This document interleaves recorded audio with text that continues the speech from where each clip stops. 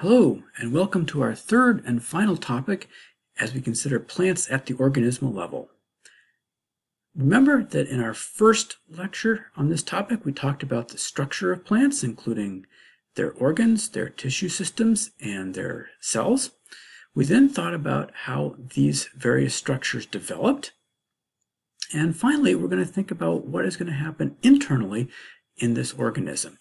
And remember, this is all part of our big picture in terms of how we try to figure out how plants solve the problems of being multicellular organisms. And so at the developmental level, we tended to think about how plants solve the problems of acquiring resources. In fact, how they developed, how they grew to go after resources such as light, water, etc.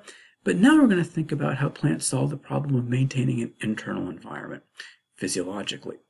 As we think about the problems of maintaining an internal environment, there are several challenges that all multicellular organisms face, and we're not going to have time to think about all of them, but we can think about a couple of really important ones.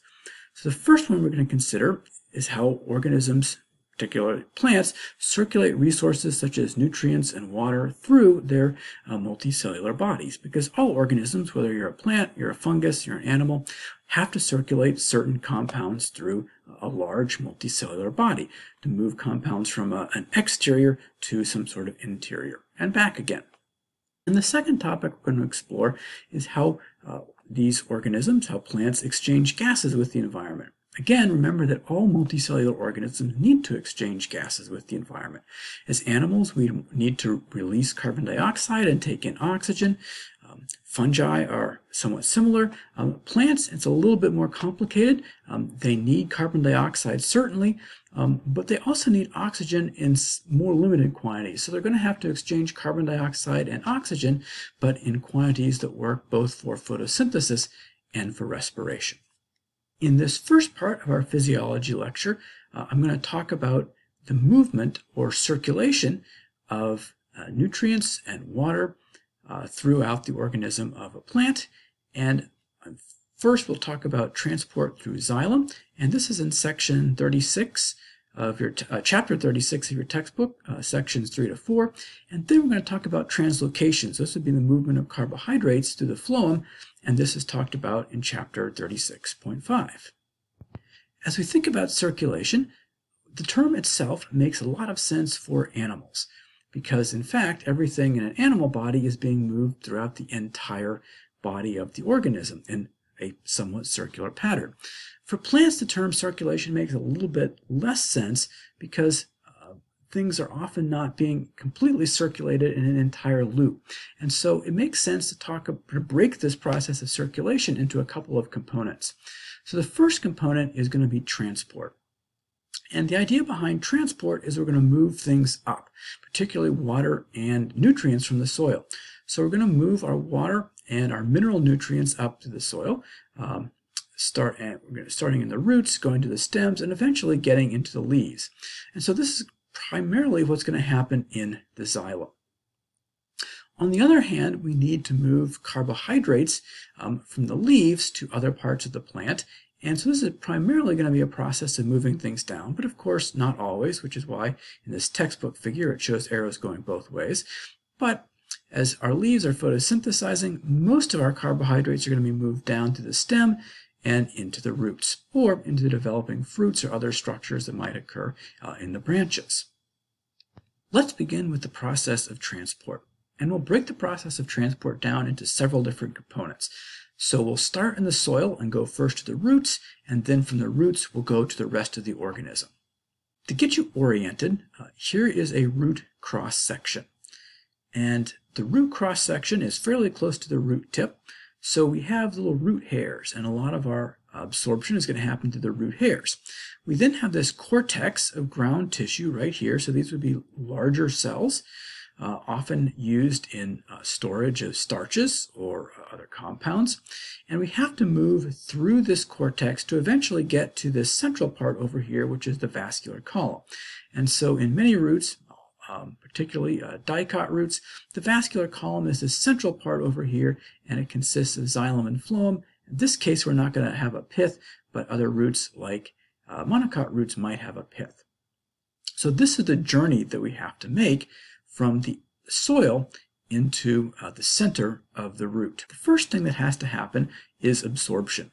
And this can certainly happen through root hairs. Remember that root hairs are epidermal cells. They're living cells, and so they're very good at absorbing water and absorbing minerals from the soil. But plants also have other ways of absorbing water and minerals from the soil, and that is through mycorrhizae. And so mycorrhizae are particularly good at bringing in mineral nutrients such as nitrogen.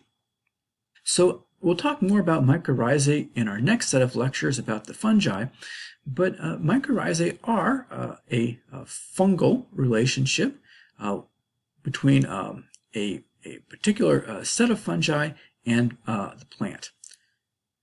So the fungus is depicted right here, and it will grow in the soil. You can see that it's very narrow, and it's excellent at absorbing water. It's excellent also at taking in nitrogen. The fungus then will grow into the cells of the plant, and we have one cell layer here, but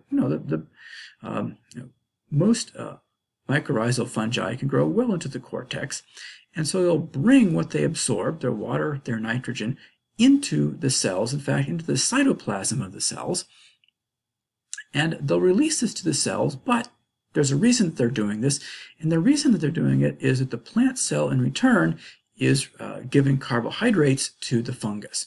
So the fungus is actually getting paid for or fed for its work. Through either of these mechanisms, we get water into the root hair of a cell, right, and into the cortex. So that's what we're starting to see right here, right? So you can come in either through the root hair absorbing directly or through some sort of mycorrhizal interaction. Once water is into the cortex, there are a couple of ways that it can make it through the cortex. So the first way is apoplastically. If you remember, a plant cell is going to have both a cell wall and it's going to have a plasma membrane, as I've shown right here. So here would be the cell wall, and here's the plasma membrane just inside. So water that comes into a root hair can move apoplastically between the membrane and the cell wall. So you can see this apoplastic movement taking place through the root hair, through the epidermis, into the cortex. Water can also move symplastically. And so the idea behind symplastic movement is that water goes not just into the cell wall, but also through this plasma membrane, the cell membrane, into the cytoplasm of the cell. And once it's inside the cytoplasm of the cell, it can move actually from cell to cell through these structures that we call plasmodesmata. In plant cells, what happens is that cells are actually connected via the plasmodesmata. In fact, the cytoplasm is connected via the plasmodesmata. So the membrane of one cell can go through a little opening between the cell walls right here and continue into the next cell. So if water is in one cell, it can move through this opening, this plasmodesma, that's the singular, and just sort of keep going symplastically all the way from cell to cell through the root hairs, the blue line, through the root hairs, through the cortex, and eventually to our vascular column. Once water arrives at the vascular column, then there is a reckoning, so to speak. And while movement thus far can be both apoplastic and symplastic, in order for water to get into this vascular column, it must do it symplastically. What forces the water to go in symplastically is the structure that we call the Casparian strip. So this layer of cells here is the endodermis, right? Noting the boundary between the cortex and the vascular column, the phloem cells and the xylem cells. And we can see our Casparian strip in a little bit more detail over here. So this is the endodermis again. You can see these little plasmodesmata right here leading into the endodermis. But then the Casparian strip is this sort of waxy suberin substance that forms a barrier between the cell membrane and the cell walls of cells. And you can see it in all of our cells over here. In fact, it forms an entire band around the membrane, as you can see in this particular image right here. Any water that's moving apoplastically eventually hits this Casparian strip, and it can't go any further. if it's going to progress, this water either has to stop or move through the plasma membrane into the endodermis, and then eventually, of course, into the vascular cylinder. The reason that this is significant is that this is sort of the plant's regulation mechanism. If water moves through the cell wall into the root hair, the cell wall is really inert. It's not making any sort of decision, quote unquote, about what gets in, right? Anything that can diffuse across this membrane gets in. Water gets in, nutrients get in, that's good. Toxins can get in, pathogens can get in, lots of things can get in through this somewhat inert cell wall over here.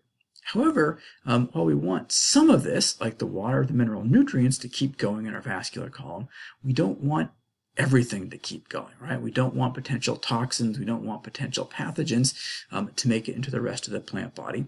And so this Casparian strip sort of acts like this grand gatekeeper here, sitting there, arms crossed, at the boundary between the cortex and the vascular column. Because once something has made it into the vascular column, as we're about to see from there, it's going to get moved into the rest of the plant. It's going to get moved up, and so any attempt at limiting what gets moved up has to occur right here at this, right here at the endodermis, right?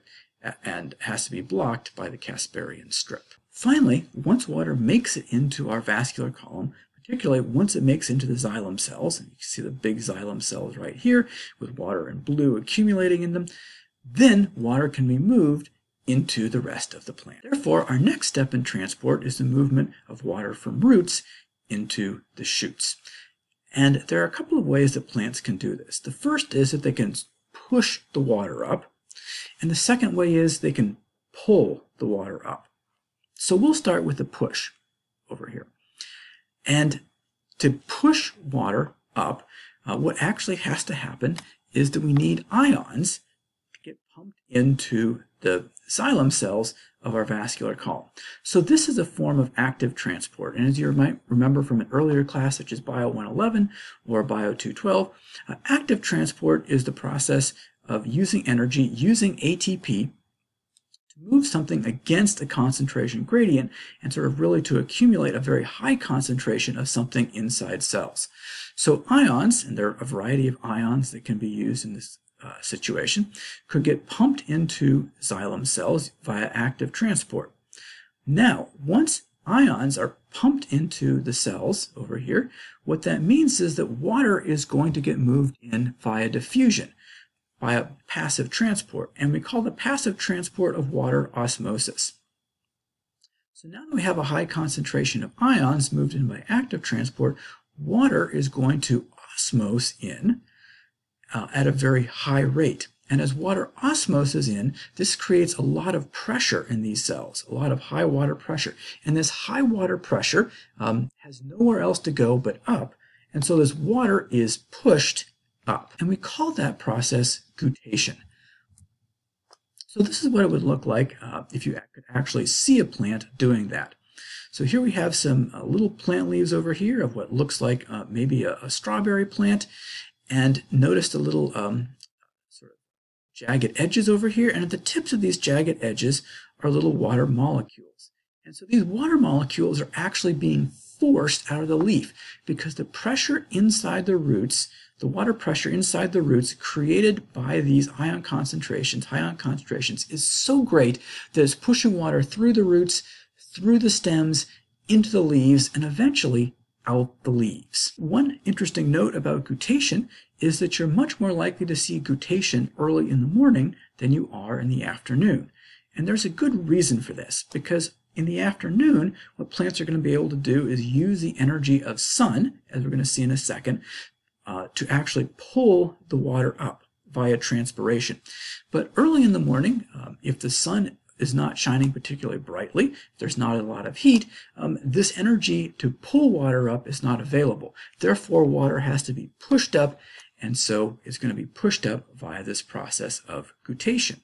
To see what this actually looks like in real time, I found a little YouTube clip of guttation, so let me show you guttation.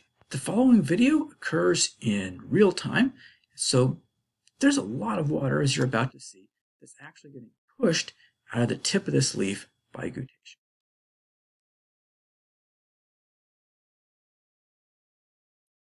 there's our first drop. It's going to fall off.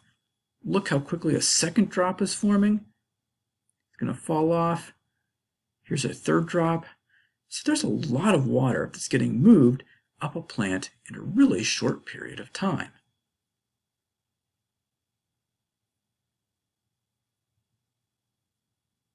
An alternative to pushing water up through guttation is to pull water up through the process of transpiration. And this is certainly preferable because instead of requiring energy on the part of the plant to pump ions into the roots and then bring water in via osmosis for this push, we're going to rely on the energy of sun, particularly evaporation, to create a vacuum that's going to pull water up. So let's start at the top of a tree over here. And what's going to happen as the sun gets warmer over the course of the day is that water that is in the cell of leaves are going to evaporate. So here we see a leaf right here. Here's its endodermis on either side. I'm sorry, the epidermis on either side. We have a vascular column in the middle, and then we have cells of the mesophyll right here.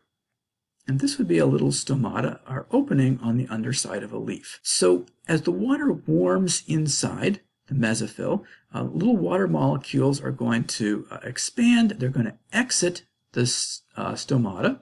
And as they exit the stomata, this is going to create an area of low pressure, particularly an area of low pressure in the leaf and in the vascular column right here in the xylem.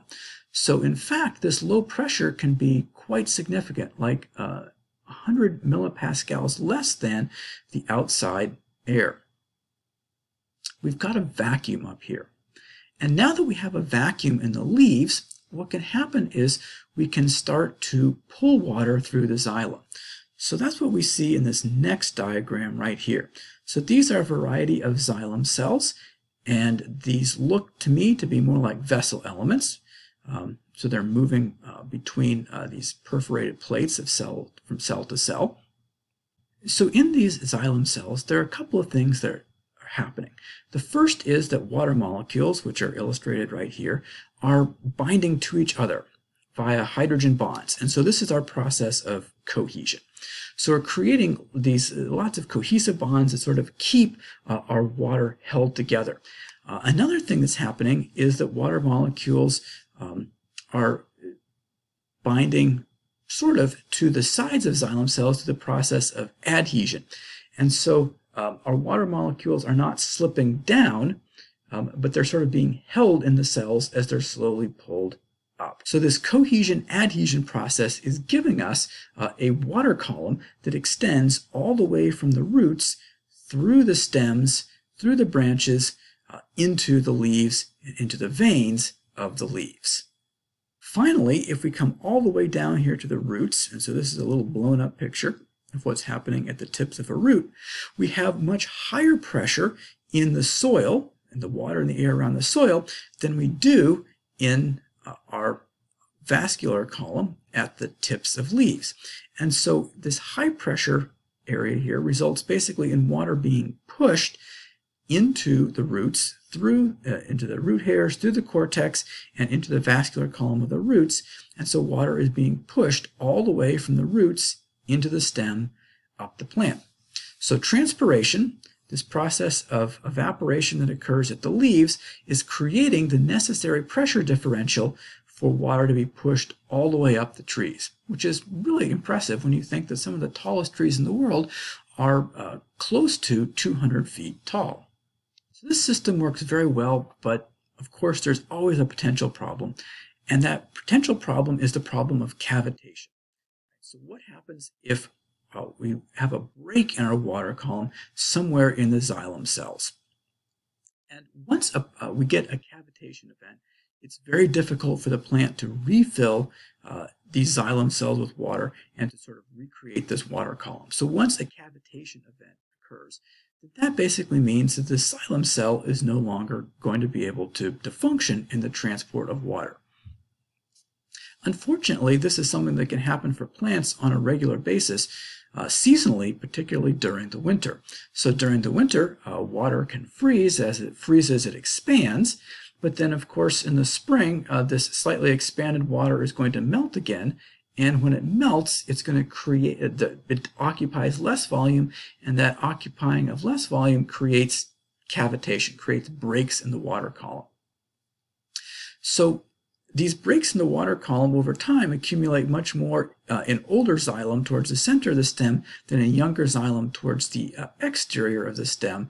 And so that's often why it's only the xylem towards the exterior of the stem that are most useful in transpiration and the movement of water up the stem.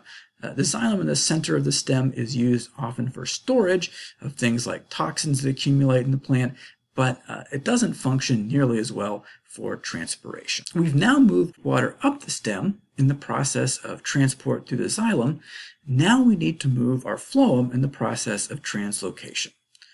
So we'll start in a leaf, and we'll get to the phloem in our first step, and then in our next step we'll go from the phloem of a leaf to phloem throughout the rest of the plant body, and eventually to sinks like roots and fruits or other structures that would need large loads of carbohydrates. Just as movement through the cortex of a root towards the vascular column could be either apoplastic or symplastic, similarly, movement through the mesophyll of a leaf can be apoplastic or symplastic as well. So let's begin with a leaf cross-section. And we have an epidermal layer on top, an epidermal layer below. We have mesophyll cells between our two epidermal layers. So notice that the mesophyll at the top is much more tightly packed so that it can collect light that's coming down on the top part of the leaf. Our mesophyll cells on the lower part of the leaf are much more loosely packed to allow for gas exchange, particularly to allow for carbon dioxide to come in, for oxygen to exit through the stomata. Maybe there's going to be some movement of water vapor as well.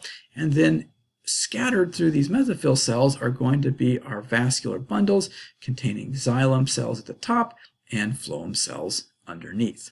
Photosynthesis is happening over here in these mesophyll cells. So this would be a mesophyll cell right here. And as photosynthesis occurs, carbohydrates build up. Carbohydrates can move symplastically, as we see here, from cell to cell via plasmodesmata. Sometimes some of our carbohydrates may move outside of a membrane and move symplastically, but eventually they're going to move from mesophyll cells into the phloem cells of a vein. So I've shown two particular phloem cells of a vein here, and you remember that there can be a couple of different types of phloem cells from our discussion of cell types. So one type of a phloem cell is a companion cell. So I've brought this figure back from a past lecture. And companion cells are living. So you can see a nucleus over here. They have a plasma membrane. They're very capable of using energy, ATP energy, to move things across the membrane, which is going to become important really quickly. Our second type of cell over here is the sieve tube, and the sieve tube lacks a nucleus and it lacks other organelles and many of the other structures that might be in a cytoplasm, but it does have a plasma membrane, as we see right here. And so what will happen is that the companion cells are going to move and really pack carbohydrates into our sieve tube cells. And to do that, of course, the little picture over here indicates that that has to occur via active transport. So this little green molecule might be a carbohydrate. We're moving across a membrane over here to create a high concentration of carbohydrates in the sieve tube cells, and that movement is going to take ATP as an energy source. Once we get carbohydrates into phloem cells of the leaf, the next step is we have to go from phloem cells of the leaf to other organs in the plant, to carbon sinks. This next figure in your textbook shows how that can be done. And the whole process is a process that's known as pressure flow. And it's a really extraordinary process in that there's really only one step of the whole process that requires energy. And that energy then drives the movement throughout the entire system. And this is actually, in a way, a circulatory process. So let's return over here to a leaf. I've drawn a leaf up here.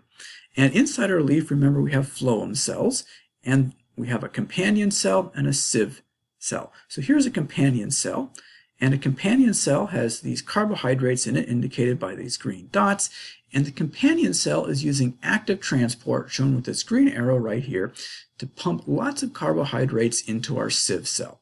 So this is that first stage of pressure flow that requires energy, that requires active transport. We're going to increase the sugar concentration in sieve tube cells.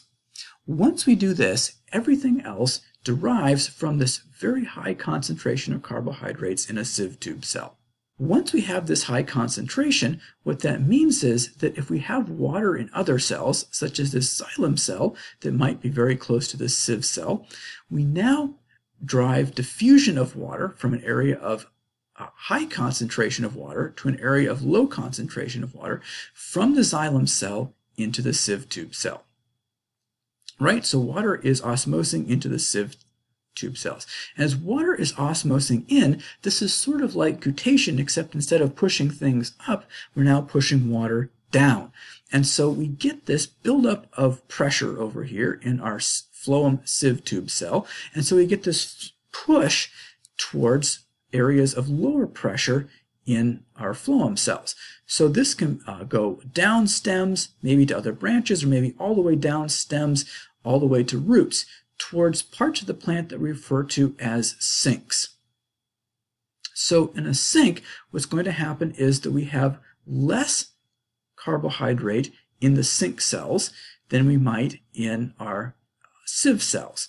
So we're going to get the movement of carbohydrates, sometimes by diffusion, sometimes by some active transport, depending on how many carbohydrates we want to push in. But this can go mostly by diffusion if we want. So we're going to get the movement of carbohydrates into our sink over here, whatever this might be, and out of our sieve cells. Remember that water up here osmosed in because we had a high concentration of carbohydrates inside our phloem cells. After we've lowered the concentration of carbohydrates in our phloem cells, water is now going to osmose out of phloem back into the xylem, where there's still a concentration of other mineral nutrients that are being moved up. So this is osmosis. This is also a form of passive diffusion. And so as water now passively diffuses back into the xylem cell, again, we create higher pressure in the xylem cells. And this higher pressure in the xylem cells, just as we talked about in guttation, is going to contribute or help to the push of water back up. Right? So we still have transpiration pulling our water up, but we have sort of a push as well, aiding the movement of water back up. And so we create this cycle. And as I said, the neat thing about it is that it's launched or initiated by this single point of active transport from companion cells into sieve tube cells. As a final fun end note, the question that might materialize in your mind is, well, how is all this done? How is all this measured? And initially, this whole system was sort of worked out. Many parts of it were worked out quite a while ago, before there were sort of very specific and very narrow syringes that could actually be put into cells. So researchers needed something else to very precisely put a little tube into the cells of phloem, particularly into the phloem cells of leaves, to see where phloem pressure was high. And the way they did that was aphids. So periodically, you got to admit that animals are useful for something. So here's one of these great moments where animals are actually useful for something, particularly aphids, which usually aren't good for anything. They're just sort of annoying plant pests. So aphids have this long proboscis that they stick into the veins of plants, and what aphids want to do is sort of use the pressure inside the phloem to slurp out the phloem and suck it up for themselves. But if you strategically place aphids at various points on plant leaves and even in plant stems, what you can do is then you can, hopefully this is not too gruesome, separate the aphid from its proboscis over here with a little snip, and you have the proboscis left as a little tube that goes into the phloem. So once you have this set up, would sap flow into aphids be greater near the sugar sources or the sugar sinks? And if you remember from our previous diagram, our highest pressure is going to be over here in the sieve tube cells near the source of the carbon, our pressure is going to be lower near the sinks. And so researchers were able to measure where the pressure was highest using these little proboscis of aphids and work out this whole pressure flow system in a really simple but elegant way. This is the end of our first physiology lecture on circulation. Our next physiology lecture and our final lecture in our trip to the plants is going to look at gas exchange.